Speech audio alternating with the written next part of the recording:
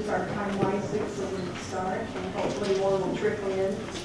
I'd like to welcome you to today's meeting and appreciate your being here and the input that you give, and it's very important to us. So we'll look forward to discussing some important things today. We'd like to start by introducing everyone who is here on the commission. So if we could start with Laura on this end. We'll let you introduce yourself. We'll come around this way. Okay, Laura Mihalski, 4th Street Clinic. Steve Peterson, LDS Church Welfare Services. Jason Mathis with the Downtown Alliance. Don Cabrillo with Goldman Sachs. Chris Crossline, Rescue Mission Salt Lake. Kenneth Channels, Catholic Community Services. Charles Anderson from the Salt Lake Valley. Pamela Atkinson, Community Advocate, and I'm also representing Lieutenant Governor Spencer Cox. Andrew Johnston, Salt Lake City Council. Ben McAdams, Salt Lake County. Mike Brown, Chief of Police, Salt Lake City. Jackie Wiskowski, Salt Lake City Mayor. Joe Miller with the Salt Lake City. Palmer DePaulis, co-chair. David Lindbaum, Salt Lake City Mayor's Office. Elaine City, Midwest City Mayor. Max Ramsey, GSPS Architect. Whitney Cole, Counterpart Bulletin. Erin Beth Murray, and Utah Community Action. Cameron Kohler, Workforce Services, representing John Whitman. And Mary Opal, Community Advocate. Thank you. And I think we have some others that may have been on the phone when we started. Are there others that would like to introduce themselves? All right. With that, we thank you again for being here. Appreciate your help with this commission. And I'd like to turn the time over to our mayor for her remarks. Thank you. I want to start by acknowledging council members Aaron Magnus Hall and Derek Kitchen who joined us today. Much appreciated that you came. Thank you. And to also thank again Gail Miller and Palmer DePaulis, who are the co-chairs of this commission and really have been keeping us on track and moving forward. Their time and commitment is greatly appreciated, so thank you. I also want to kind of go over this agenda and briefly outline where we are in our site evaluation. I think it's safe to say that we are about to begin the most crucial phase of this entire process. A phase that will require dedication from this commission, honesty to and from the public, courage from our elected officials and community leaders, and most importantly, compassion so that we may truly transform our future here in Salt Lake City. Today, through the work of Salt Lake County and Collective Impact Group, we have the framework of a new service model for how we will help those experiencing homelessness. As many of you know, this model is based on years of research and comprehensive data. If done right, this service model will fundamentally alter the homeless services landscape in our city. We will move from an unlinked collection of resources and emergency shelters to a very strategic model which connects the right type and level of services with shelter and places the emphasis on public housing, helping move individuals and families out of homelessness. We also have a unique opportunity to change the physical footprint of homeless services in our community here.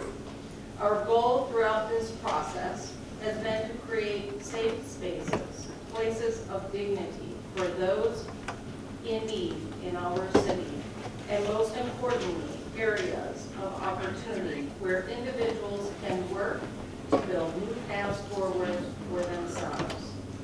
It is now time for this city to find locations for two sustainable, safe, and community-sensitive homeless resource centers, which will serve those in need, as well as serve as a model for other communities throughout the state of Utah to replicate in the years to come. We must create new physical spaces to implement the new service model. The success criteria identified by the new model will help guide our siting decision, as will space needs from an architectural review, environmental requirements, federal review, and of course, community involvement. As of today, no sites have been selected. As you will hear today, this commission and our city government will begin to move forward with an aggressive timetable. Our goal is to have 2 sites thoroughly reviewed by stakeholders, including the public, for review by the full city council by November 1st. During this meeting, you will hear from David Littback and Elizabeth Mueller regarding the process moving forward. Though we are on an accelerated timetable, this process will be very thorough, transparent, and have built-in opportunities for public engagement. Up to 5 sites will be initially selected through a rigorous scoring process, reviewed by nearly every city department during a standard city review process, presented to the public for their review and comment, and then further narrowed by a committee consisting of members of the city council, this commission, and my office. To ensure public input is constructive and well-informed, it will be my administration's top priority during this time to provide residents with full details on the site selection process, why and how the initial sites were selected, full details on disregarded sites, and most importantly, how resource centers could look and feel on a particular site. Today, you will also hear more about the public engagement process. I know this process will naturally elicit emotion, but I hope the residents of this city display the best of their characters and not the worst. I hope we remember our end goal is to help men, women, and children in our community who are experiencing homelessness. It is also fair to say this process alone will not address every issue that surrounds homelessness. This new model of service and the new centers being built for it are designed to help those who want to be helped. In order for them to succeed, we want to make sure that we are working with that population to the best of our ability, but also working towards bringing others into the fold so that they get the help that they need. Necessary changes in our criminal justice system and adjustments to our law enforcement strategy will continue to move forward as well. To further separate the criminal element from those truly experiencing homelessness and to move drugs out of our neighborhoods. We have also been implementing changes on 500 West in the Rio Grande area to make the neighborhood cleaner and safer, and we will continue to do more. Some of these things that we have done have included upgraded lighting, which was installed a few weeks ago, stepped up patrols, added additional porta potties, which are being used at an immense rate, new fencing to bring queuing at the road home onto the property and off the street, and expanded our clean teams. It has been said, a journey of 1,000 miles begins with one step. We certainly have a ways to go, and we know this. But we are far from where we began in this process, and we are moving forward quickly. Together, we will change the look and feel of our city for the better. And your time and your dedication to this process is greatly appreciated. Thank you. Thank you, Mayor. I appreciate all of that information. I think it's so important for all of us to understand that movement is slow, but it is forward, and that's the important thing. And we're doing a lot of things. We're focusing right now on these two facilities, and knowing what's going along with that is so important for all of us because we get bombarded with questions about why aren't you moving faster. We're doing the best process that we feel we can. So with that, I'd like to turn time over to Elizabeth Euler to give us a review or a summary of our last meeting, and then we'll go on from there.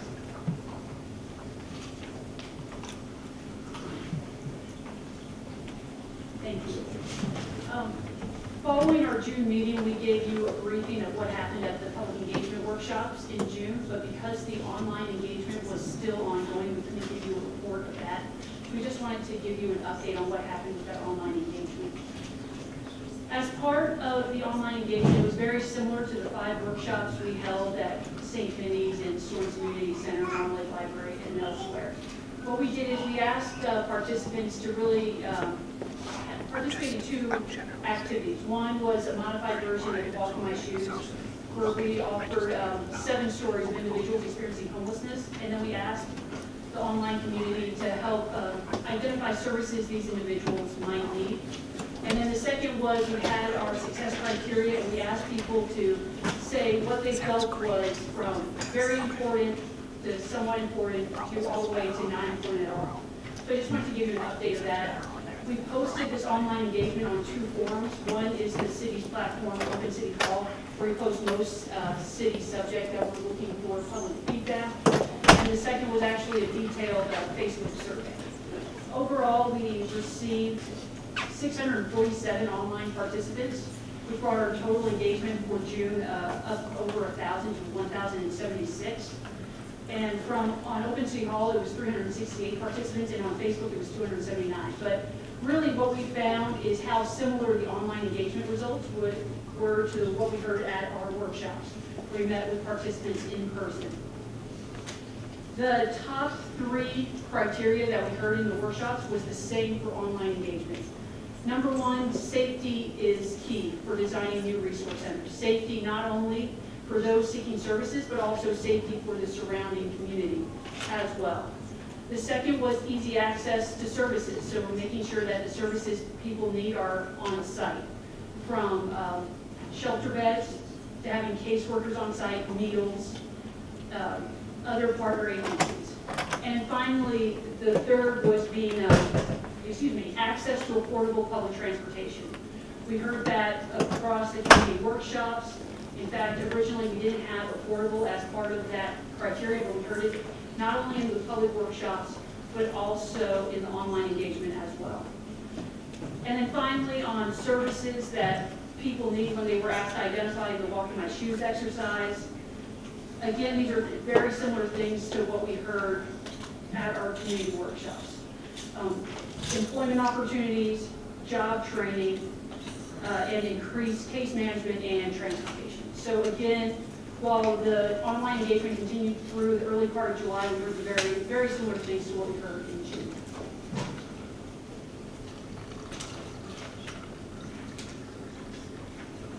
Thank you, Elizabeth. That was very well done. Are there any questions on that part of the process? Okay, then we'll move on to David Letback for his site selection process review and timeline, which I believe you all have in front of you. You know, explain it to us.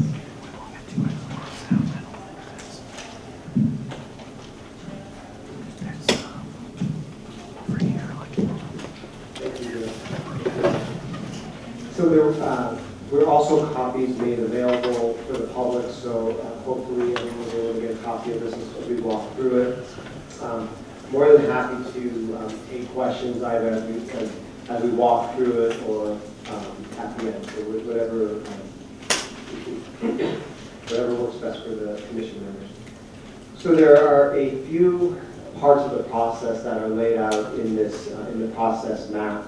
And I'm going to focus right now on the top process, the site selection, and walk through how we see it moving forward. This is really a lot of work, culmination of a lot of work to get us to this point where the process has become much more clear the public engagement that was done in June, the conversations within city departments, understanding the nature of the site selection and acquiring property, as well as conversations with the city council and understanding that process from their perspective as well. So the first step will be the identification of potential areas within the city.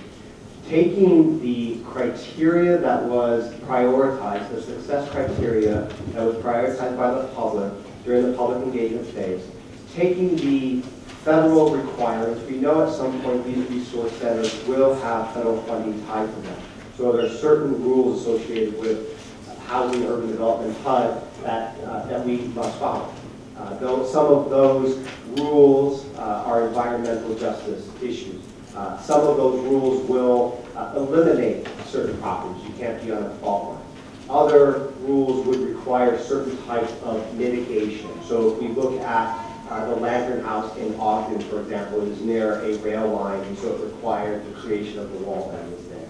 So taking and starting with that, as well as the other criteria, we know that one of the populations that will be served within single men and single women homeless community are sex offenders.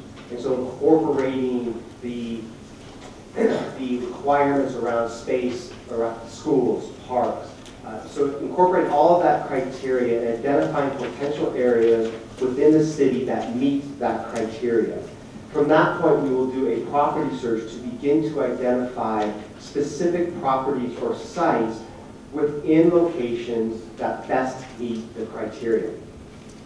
We hope then to identify potential sites by the end of this month. From there, as the mayor discussed, we have an internal review process within the city for a development review team is called, which is all the city departments and divisions on any kind of development that will look at those properties and assess what type of zoning ordinances would apply to those properties. We hope to complete the internal technical review by the first part of September. From there, with the potential sites that meet that criteria that are identified, again, with the objective criteria from the very start, we will then develop a property worksheet for each of those properties that will allow us to identify to all of you how those sites match the criteria. Some of the criteria, for example, at this point, as we look at what was prioritized by the public, for example, access to services. So once we have properties identified, then we will be able to kind of assess the land. And we will look at a marker in terms of what would identify access to services and the feedback that we receive from the public within a couple of blocks, within a half mile. And we'll be able to identify that for each site. And the property worksheets will lay that out. On the property worksheets around some of the environmental guidelines, the federal guidelines, if there are mitigation issues associated with that property, will be identified within those worksheets. And then also within the worksheets, we will be matching how these potential sites meet the service criteria prioritized through collective impact. So the facilities programming study. It's important to recognize that we're really trying to blend and merge at this point two sets of criteria. How the resource centers best serve individuals experiencing homelessness and what type of programming and services are being prioritized through collective impact, and what makes a location or a site successful in the community. Okay? So we will be merging those sets of criteria. Voices keeping me honest. All right. You can laugh. It was funny. Come on now. Once we have identified those sites and developed the development worksheets and look at those internally within the administration, we will be taking those potential sites to the city council for review. So part of what we would like to do, and the next step, with up to 5 sites. It's very important to us that we come to the public, that we come to the commission with options. That we don't come to the public, we don't come to the mission with the final 2 sites. It's important that that's our goal, and that's what we're aiming for the 2 recommended sites, but we want to come with options. In order to come with options, we also want to be sensitive to cost. And so part of the process is also being able to put options down on up to 5 sites that will, in essence, kind of hold and help us manage the cost better. That is a process that we would engage our city council with on up to 5 sites to put option funding down on, again, up to 5 potential sites. From there, once the options are in place, we would start a review process with the Site Selection Commission and the public. Now, I'm not going to go into the public engagement process. Elizabeth's going to cover that in the next agenda item, but you can see below at the bottom of the process map some of what we're envisioning with our public engagement process. We envision public engagement occurring during the month of September as we're working through this process, and public engagement workshops in October. Taking the feedback and input from the commission, taking the input and feedback from the public, we are forming a subcommittee, and you see it says executive committee, that is my error. We are forming a subcommittee, as the mayor discussed, of the mayor's office, city council, co-chairs of the commission, to take that input, take that feedback, and make the recommendation on the 2 final sites to the city council. That is the selection process that we envision from this point moving forward. Very aggressive timeline. Our goal is to have 2 sites recommended to the city council by November 1st. We know that is an aggressive timeline, but we also think it is a timeline that allows us to move that process forward in a way that allows us collectively to work with the legislature on the next phase of funding and working towards construction. One of the components of the site selection process as well that gets a little bit into the public engagement is we also envision working with Nexus, who has done a great job in the process with Salt Lake County in the collective impact process in developing the service criteria. We anticipate that process for the 2 facilities, 2 resource centers, being completed by the end of August. We are planning to work with Nexus to help create visuals to engage in the public. From the very beginning, really at the vision of Palmer and Gail, has been said to us very importantly that a part of citing 2 resource centers and a part of engaging the public is we need to reimagine what homeless services can look like in our community. And so it's important that taking that service criteria, taking our location criteria in October with the public, that we help that reimagination process. So that is an important part of our public engagement process as well, which Liz will go into more details. I am more than happy to answer any questions. Let me just say then what the development and land use, we understand that there is going to be a land use process through the city and through the city council. We won't know exactly what that looks like until we have sites and property identified. So it would depend on whether it needs a rezone, whether it needs a conditional use, but regardless of conditional use or rezone, we as an administration view the city council as an important partner with us in this process, and we'll engage with them throughout that entire process, regardless of what the land use looks like. So that is a little bit left unknown until we identify specific sites, the 2 specific sites. So more than happy to answer any questions. David, I want to mostly compliment you and the other student team between, because this is not an easy thing to do. It's a really difficult thing to Gail and Palmer set the stage, and making a determination about where the shelters go is a really difficult thing to do. Thank you for taking this difficult job. I wondered what role, you mentioned architectural nexus, what role you've had, because I know you work closely with the county. How has the collective impact conversation gone? How is that influencing your decisions about where these will be located and what that looks like? That's a great question. So, all of you are, many of you, I should say, are part of collective impact. We know that it's a great process, and we have an action plan that has been endorsed by collective impact in concept, and it helps us frame the conversation going forward. Part of the challenge that you all also know with citing the two resource facilities is we're also trying to, while we're asking the public to reimagine what this can look like in our community, we're also, as an entire community, reimagining what homeless services looks like.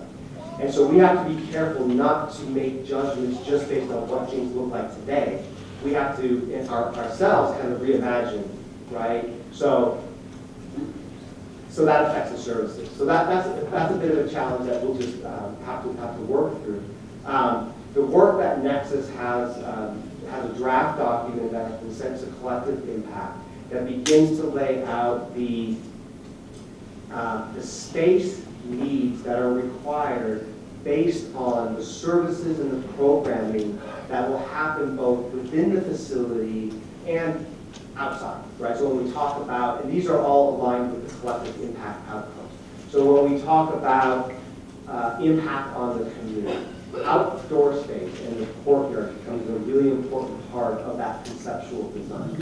We are taking that work from Nexus, and one of our next steps, and Gail and Palmer will talk about this as it relates to the commission's role moving forward, will be to bridge that service criteria that is laid out in the work of Nexus with our location criteria to help us identify the most optimal locations, the most optimal sites that will allow us to look at community impact, that will allow us to look at things like conduciveness to regional drug trade, which is a location success criteria, access to transportation, but also a site that allows a type of facility to be built that has the right health care, that has the right behavioral health access, that has the right partners like employment partners, EWS. From our standpoint, one of the feedback that we gave with Nexus is we envision a very robust community engagement with the new resource centers. And so we think it's important that the city has space within the facilities to have a community liaison. So we're not reacting to issues as they come up. We're engaged and have our pulse on monitoring the community at all times. Any other questions? David, we talked a little bit about concern about the criminal element that currently exists, and we've also suggested that the two highest priorities are safety for the recipients as well as safety for the neighborhoods and the site selection. So what is it about the site selection that eliminates the criminal element?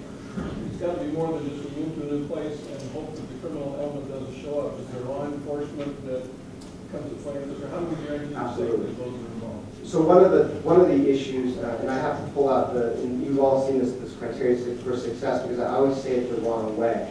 So some of the question will get us to design and how the facilities themselves are designed for crime prevention through environmental design standards, SEPTED. Did I say that right, Liz? So we know that part of that question will be answered in how the facilities are actually designed in a way to minimize, prevent criminal activity as much as possible. When it comes to the location criteria, as an example, looking at some of that input that we received from the public around criminal activity and access to the regional drug trade, working with our law enforcement, the way that we are trying to measure that in location, in identifying sites, is access to the freeway. So one of the issues right now with the current location, as opposed to the drug trade, is access to the freedom, and that easy access to the on and off ramp. And so how do we quantify that? How do we calculate that in location identification is a part of our question of what we're doing.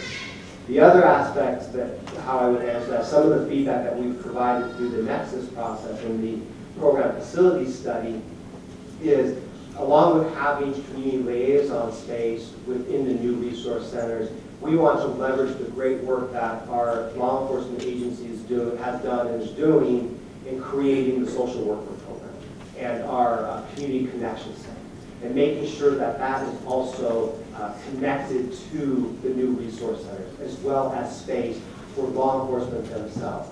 And when we think about law enforcement being a part of the new resource centers, it's not law enforcement being there as the security necessarily, or just the heavy. It's law enforcement being there as a partner with the service providers and a partner with individuals who are experiencing homelessness, which is really the vision that the mayor and the chief of police have around how we as a city and law enforcement in particular interact with individuals experiencing homelessness.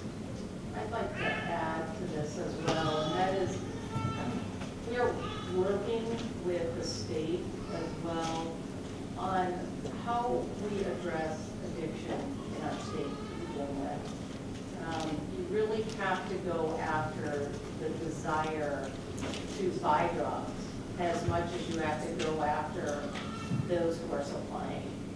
And I think we have are starting to develop a very good working relationship there, and there's potential of some legislation moving forward this winter that will help us address addiction in our community and come at this from another angle as well, and not just one side of it. Are there any other questions? And just real quick, David, I think as we downsize these shelters, I think the crime, you have one large shelter that exponentially increases the amount of crime that is able to be in that area. And as you downsize these shelters, I think the crime will exponentially drop.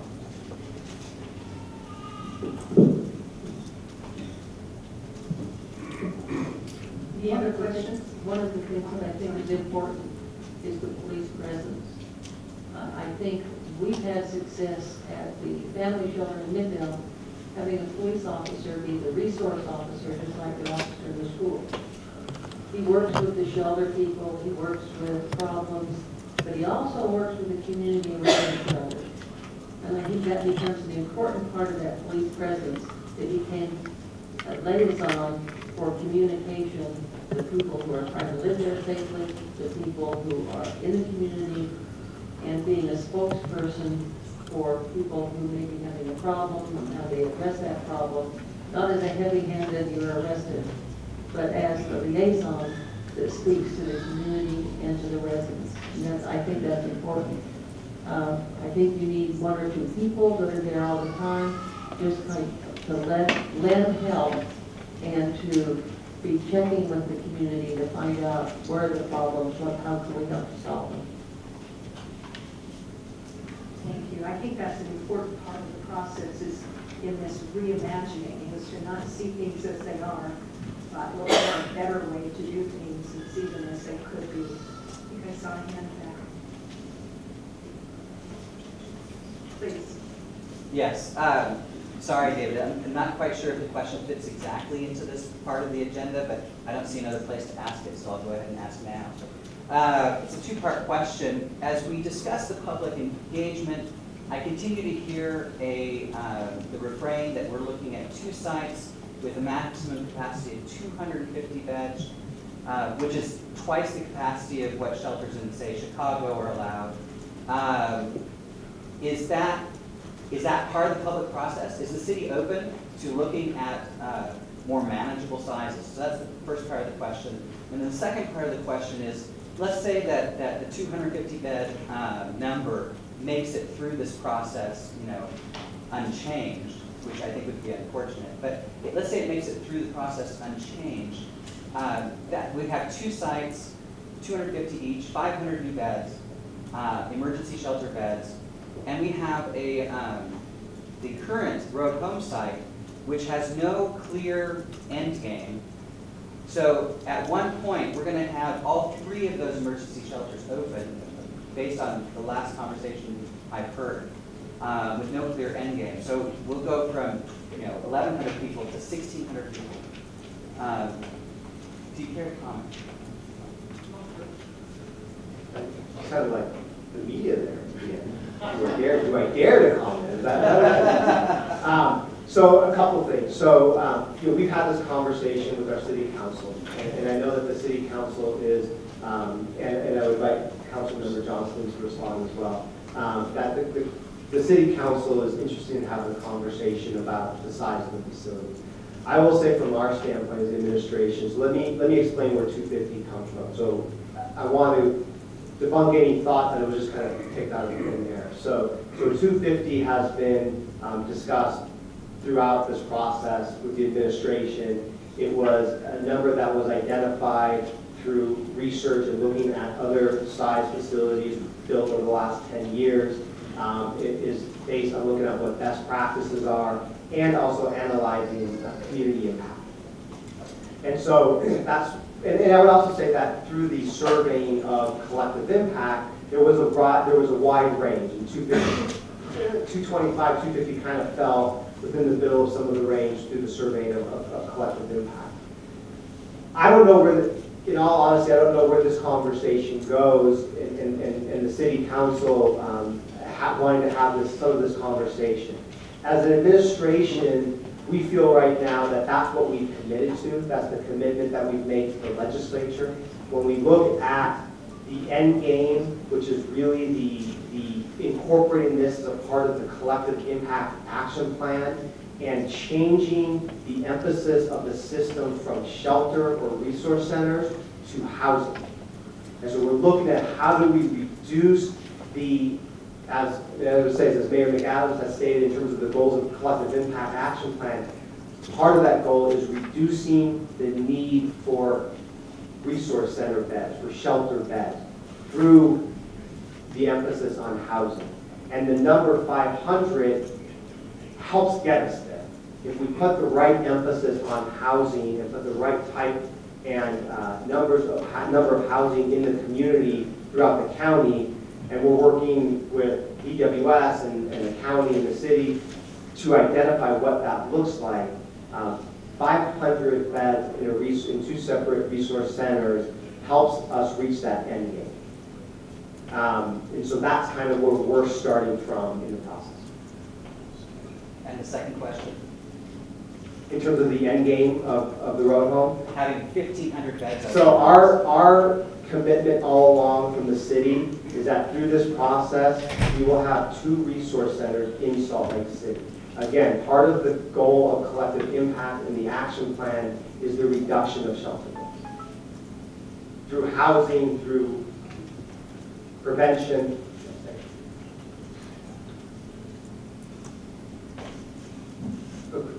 Quickly, Christian, your question again. Yes. From the city council perspective, we've heard that. We're starting, as a city councilman, I'm starting from the premise of we are on board with making a new system work as best as possible. We're redefining what we're trying to do as a system totally. There are a lot of specific elements like we brought up about how do you make 250-bed facilities fit into a neighborhood, right? I don't know that we have the complete answer at this point. We're working through all the specifics. I know we've talked to the county. We've talked to the administration is very aware of this. We're talking about it and saying, with the redesign of the services, with the redesign of the system, does it change the impact of a facility on a neighborhood? How much so? And what's the right optimal size? We still have to hit the numbers. We have to have enough beds to make sure that we have emergency shelter to get them into housing. However, we don't know necessarily at this point exactly what the exact number is. Is it going to be 250 and there's some overflow? What's that going to be? I don't know, honestly, at this point. We're willing to go through the process and talk and hear from you, especially as we get to specific sites and concepts, what that actually looks like for a neighborhood. But I don't have the exact answer right now. I know it's part of the discussion, though. And I would just add to that. Go ahead. I would just add to that. So, I Christian, I know many in the room are familiar with the recommendations from the collective impact process, but we also agree that these facilities will be located in Salt Lake City. They'll be operated with funding coming from the state of Utah and Salt Lake County. And so that's a delicate balance that we're looking to maintain.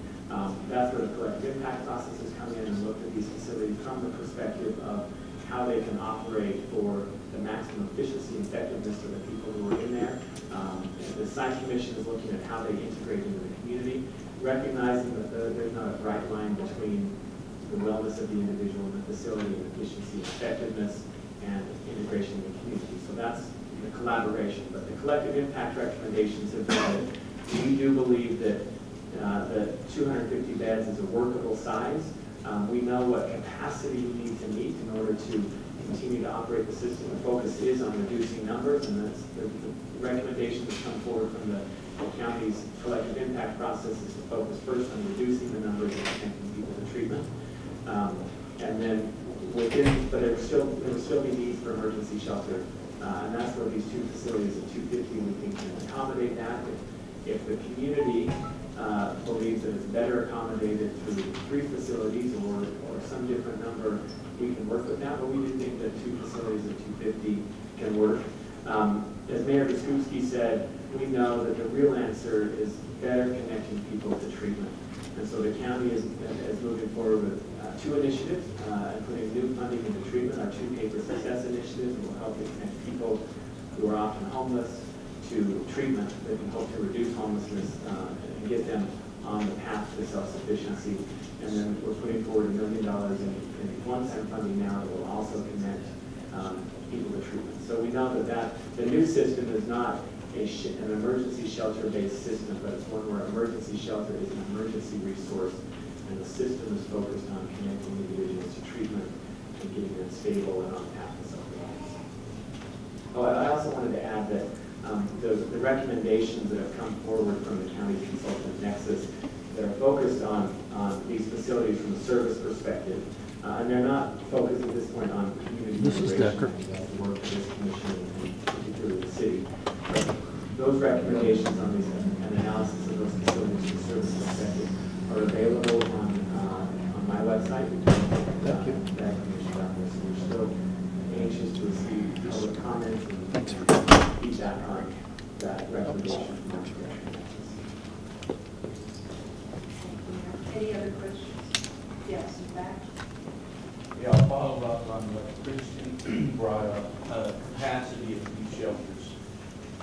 A year to 18 months or ago, a number of local stakeholders, government people, took a trip to Chicago to study how Chicago was handling their homeless shelters. And I heard over and over again when they returned from Chicago, they brought back one message, that you can't have a shelter more than about 150 people or it will have a negative impact on the neighborhood. You've chosen 250. Can you tell me how that works, reconciles with what was the information that you brought back from Chicago?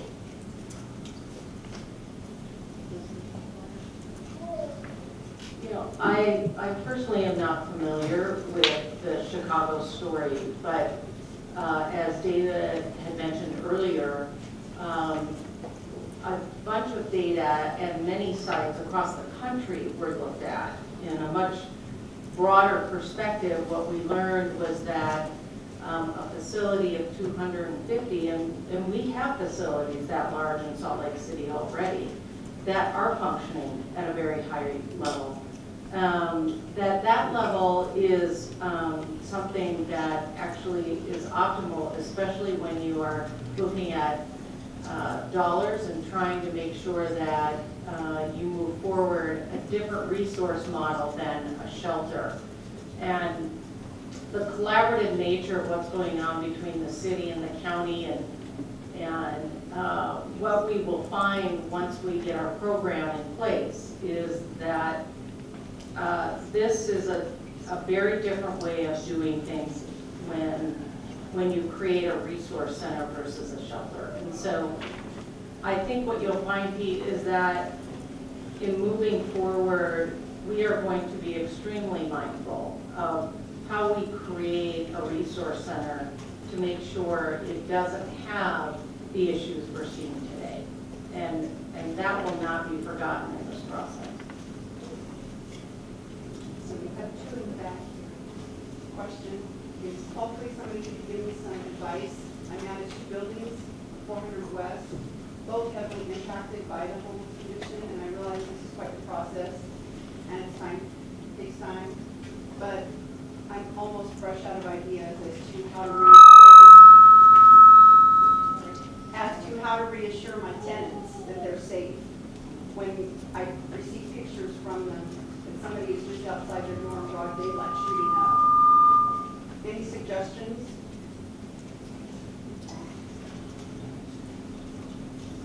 I tell you what, after the meeting tonight, visit with you to talk about the actual place and times and locations. That would be very helpful for us to dedicate resources down. So we have right now 4 or 5 bike squads down there. We have a narcotics squad, a street crimes down there, with the various foot patrols. So we have dedicated a lot of resources. What we need to know is how to target and how to deploy those resources better. So if there is anybody that would like to talk after, I'd love to visit with them and see where we can actually connect and look up and make decisions. Great, perfect, thank you. Over here, in the back. Yeah, I think that the shelters are a really noble cause. I'm just wondering what else, like, immediate steps are being taken to deal with the situation. And also, if those, I mean, are you anywhere close to deciding where those would be? Are they going to be in the city limits? Are they going to be west? Is that something that you know at this stage? Let me respond to that. So the second part of the question is no sites have been identified. So that is the process that we're going through now. So no sites have been identified. Regarding the actions that are being taken today to really try and address a very difficult situation, we have, with the support of the City Council, appropriations from the City Council, put a lot of additional resources into the Rio Grande neighborhood, 500 West in particular. We have stepped up, as the mayor mentioned, there were some safety issues around the street lights that were out, and so we have improved street lighting in the area. We have increased by a large amount the amount of cleanup that happens. Our contract with the clean team was increased, doubled, I can't remember, but was increased dramatically. We have increased the amount of store your stuff storage. So we had about 320 bins where individuals experiencing homelessness could store their belongings. We have increased that to about 460. We have, as the mayor mentioned, we received some additional funding to increase foot patrol from law enforcement in the area. We have opened the Community Connection Center where our social workers are located right now, right next to the old Spy Hop building. We have worked with the road home to create a fence off one of the playgrounds so that that space can be used for fueling, prevent from going to the streets. We have added additional porta potties on wheels that we're tracking the use of and are being used quite often. And we have also put fencing around Portland loos, which in all honesty were being controlled by drug dealers, and so we have put fencing around the Portland loos and have an attendant there to make sure that the Portland loos being used as intended, as well as we have attendees at the Portland or the porta potties on wheels. David, I think notwithstanding all of the amazing things you've done, they are. Like what you've done down there is incredible and it's important, and I think it is making a difference.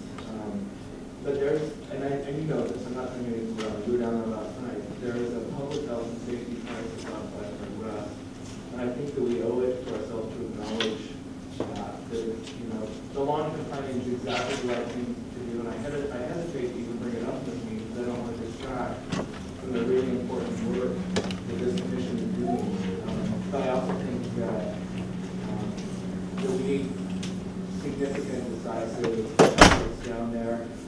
there are concerns about the county jail and what our police department is able to do. I know there are concerns about mental health care coverage down there. I know there are concerns from law enforcement. But it's a crisis. It's a crisis like a tornado hit or an earthquake or an epidemic happened. And I know you're doing everything you can. I really don't want to be seen as critical because I'm not. We're in this together. We're all part of the same team. But it is a crisis down there, and I think we have to acknowledge that. And pledge immediate, significant resources in addition to the great stuff you already did. I don't want to detract from that because it's significant. All I can say is we acknowledge that for sure, and we'll continue to welcome ideas and new ideas that we can support. And the other thing I say is we are also working very closely with the county around the specifics that are happening in the Yeah, I think we have time for one more, and then we'll go back to our agenda over here. Well, I have a quick question too, and I want to point out in the process, I guess it's more of a commentary on this, that I think these new sites we're looking at, the new design, lends more to something like the Lantern House. And hoping that everyone tours that to see that within those new facilities, we're looking at things that aren't completely 1,100 people, no barrier, anything goes. So we're looking more towards facilities that can work in areas that have possibly a low barrier, a medium barrier, and a progressive system. And that I don't think you would look at what's on Rio Grande as what we would want these facilities for now. Our next agenda item will be an outline of public engagement by Lisa. And Tiffany, that's actually a really good segue because we're planning. So we are planning a very intense public engagement process in September and October. We're starting with tours of recently built facilities locally. Lantern House is a great example because they serve families, single men all on one site with emergency shelter beds, long-term beds, meals and case management all on the single site. So we're planning tours of the Lantern House and other new resource centers in our area.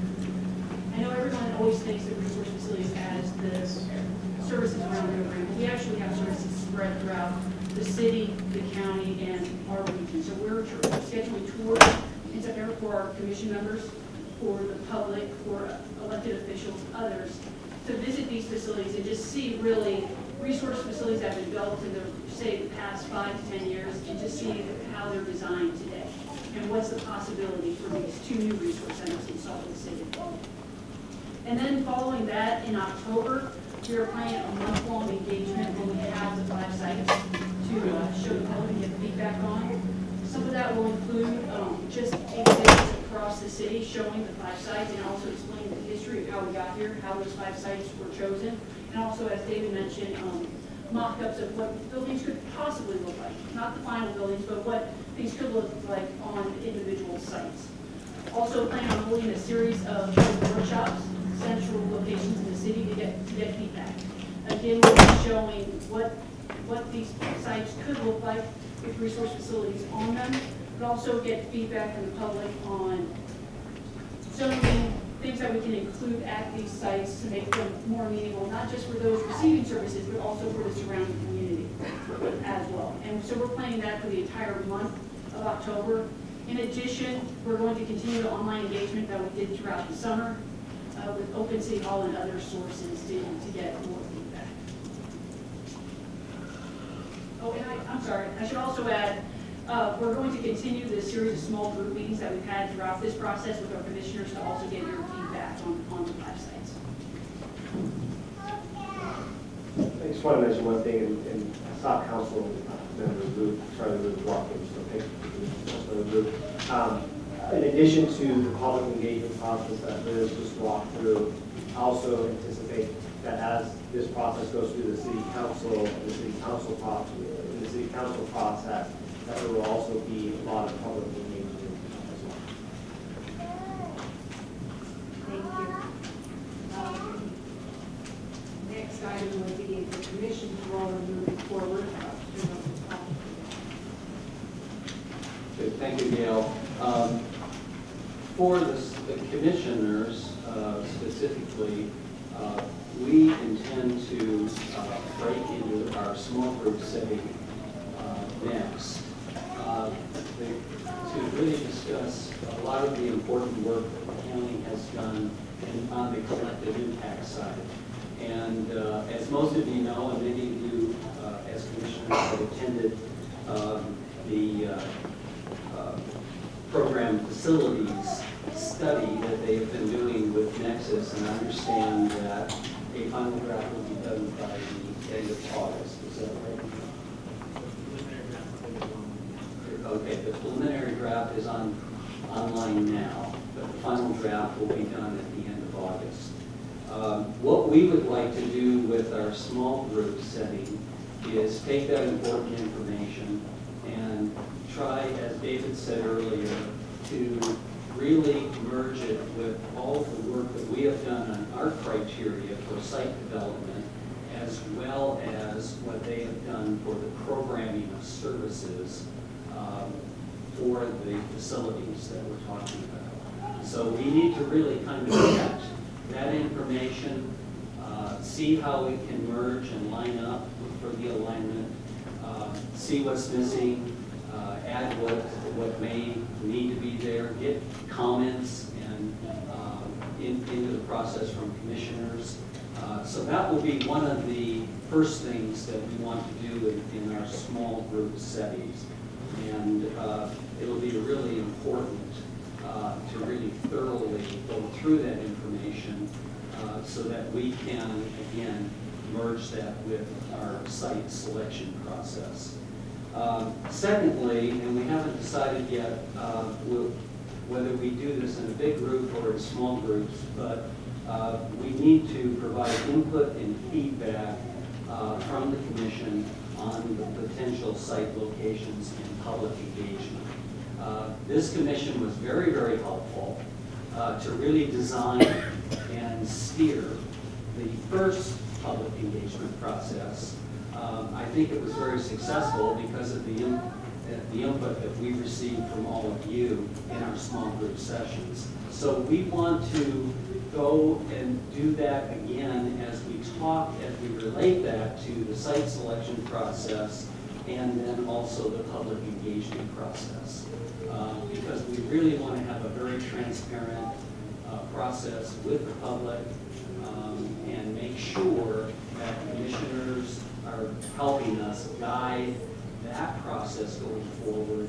And then as it relates to the city council process and of course the administrative process, we have a lot of this is, I want to say publicly, when David presented this chart and got it all on one page, frankly, it is really as concise as we can make a very complicated process, because we have not only the public part of this, the city council part of this, the administrative part of this, our relationship with the county and how we join the two processes to make sure we're not missing anything in that process, but to also look at the land use itself and the development process and try and envision something that would really pique everyone's interest going forward, so that the public can really see the good work that's all been done here.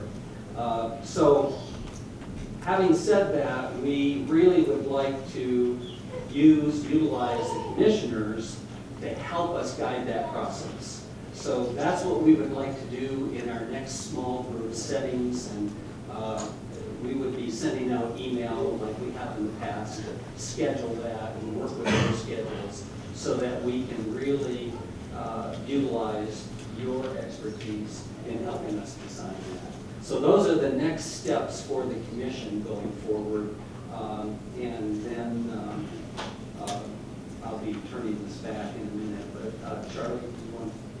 Yeah, thank you, Palmer. So one question, just some clarification on your question, Mayor McAdams, about the site renderings and when those are going to be complete.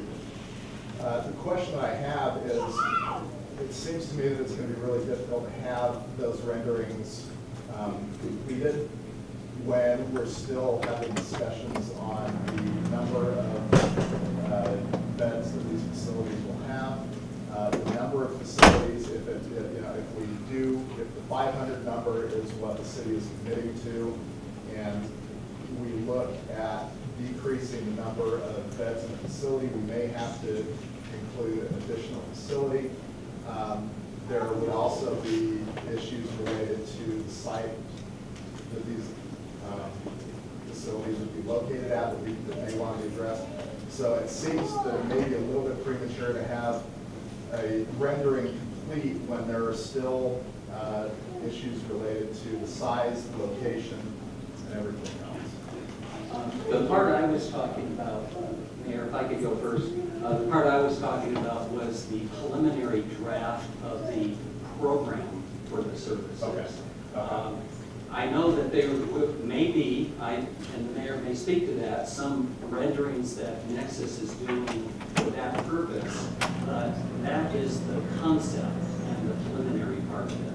But what we will be dealing with is the draft itself of the programming of the services. And there. So that's absolutely correct. I would say that we need a number of the services need to guide the location, which will guide the architectural. But so we do have some draft renderings. Those are very, very draft. We don't know at this point if we have a square parcel, a rectangular parcel. All of that will change. But the questions we needed to answer from a service perspective is if we are going to build 250 beds. So that's the one assumption that's made, is that it would be 250, but we can scale that if we go in a different direction. If they're smaller, if there's 3 facilities of a smaller number, we have to scale those. But we assumed 250 beds and said if you're going to accommodate 250 individuals, how much food prep space do you need? How much hygiene space do you need? How much staff space do you need? And what does that look like for a 250 bed facility? So we have very, very draft, and it's really just the programming elements. If you want to fit 250 individuals plus the necessary treatment and programming elements into that facility, how many square feet does that facility need to be, and how many acres would that facility need to have in order to be constructed. And so those are the service level criteria that then can inform the site selection. So we need to know if we're talking about a half acre or an acre, right? So what we're saying at this point is to accommodate 250 individuals with all the appropriate necessary service-related spaces, you're going to need about 0.7 acres if you go 3 stories. Now we can mix and match all of those numbers based on what we hear from the city and the city's public engagement process. All of that can be adapted, but we did need to make some base level assumptions, really to get some full information about what you would need to select a site. Okay, thank you. I do appreciate the clarification. There's a lot of angst, a lot of questions, and I think we need to be very, very clear when we're talking about renderings what we're talking about. And the programming element, that makes perfect sense. The design element, I think is definitely premature. So I'm happy to hear that that isn't what's being discussed. So thank you very much. Are there any other questions from the commission? Anything you would like to address? Yes. My question, I'm sorry, I'm a little slow today, and should have brought this up earlier. I'm curious on Matt's perspective on this, and also the chief's. So when we're looking ahead, parallel to the continual work on the projects, we're wanting buy-in from our broader community, and we want the credibility and the understanding that we need all income levels, all different populations to be invested in our community in this project. And so I think they're looking to what's happening on Rio Grande, and I think there's some measurement that possibly could be painting the future perspective that it will be different or look different. I get asked regularly by just neighbors, hey, you're on that, what's the plan? What's the plan? And so I'm trying to be an ambassador and share what I can. So my question is, with all the really strong stuff that's been done the last 2 months to support the safety of the community down there, what are we looking at for the next 9 months to 12 months? Because the facilities are not going to be done. population is very likely going to grow with other drug traffickers coming to the community. It's not going to stay stagnant, and the winter months are coming. And I'm just kind of wondering what our game plan is preventatively for winter months and into spring. Have we thought through, or do we have phases that phased out, like these will be implemented in the fall, this will be implemented in the winter, this will be the spring? Like, how are we going to contain this?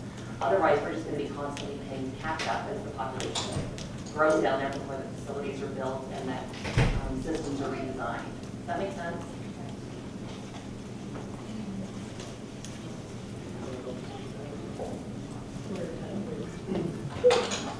As far as our efforts, we will continue with flight squads and narcotic squads and everything else we have down there.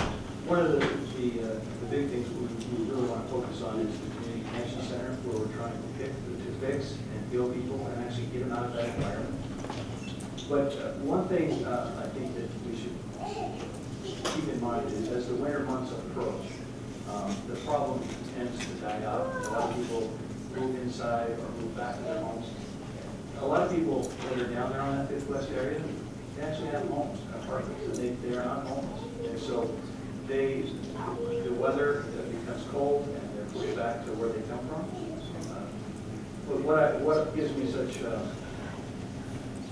what I'm so excited about is finally we have direction from Mayor Scoopsy and a very progressive timeline that we don't forget that we continue to keep moving forward through the process. Typically what's happened, and I've done this 27 years, is we put the pedal down real hard in the spring, and we try to play catch up to the sheer numbers that are out there, and then we forget about it in the winter because the problem kind of goes away. It's out of sight, out of mind. And so with this commission, I'm very excited about the direction we're going, that we'll keep putting our best foot forward to progress in this arena. And Aaron, for the individuals who do not have homes, we're doing our best to get everyone inside. Shelter for all of its misgivings is better than the street. Housing, however, is better than shelter, generally speaking. And so not only are we helping people get inside, but we're working diligently to help people get out into housing. We have a very constrained rental market right now, and we're doing our best to get families and individuals out into the units which are currently available and help them to get off of the transport or out of shelters and into housing. We have a small number of tools with which to use toward that. We'd like to expand those tools. Increasing deeply affordable housing inventory is one thing that simply must happen in order for us to address this problem. Anybody else? Yeah, the affordable housing first long before but it is also critical to resolution on treatment to be able to provide affordable housing for those people who are experiencing homelessness who may not be working at a full income level where they still can afford their own housing. So that is a critical issue that we need to continue to focus for almost ranking those people who are working out of housing.